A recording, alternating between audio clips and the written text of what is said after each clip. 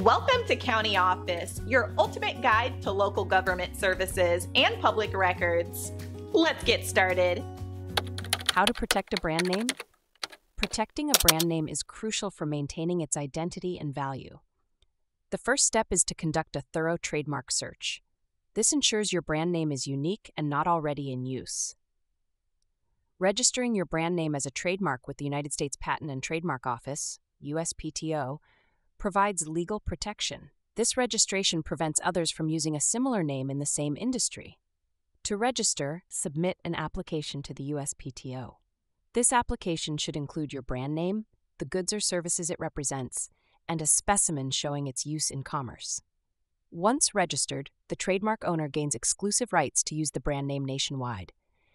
This also allows the owner to take legal action against unauthorized users. Monitoring your trademark is essential. Regularly check for unauthorized use of your brand name. This can be done through online searches and monitoring services. If you find unauthorized use, send a cease and desist letter to the infringer. This letter demands that they stop using your brand name immediately. Additionally, renewing your trademark registration is important. Trademarks must be renewed between the 5th and 6th years after registration, and then every 10 years. Using the symbol before registration and the symbol after registration can help signify your brand name's protected status.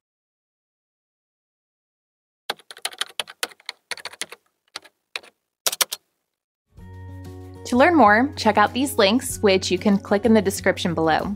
And feel free to comment your questions. We're here to help.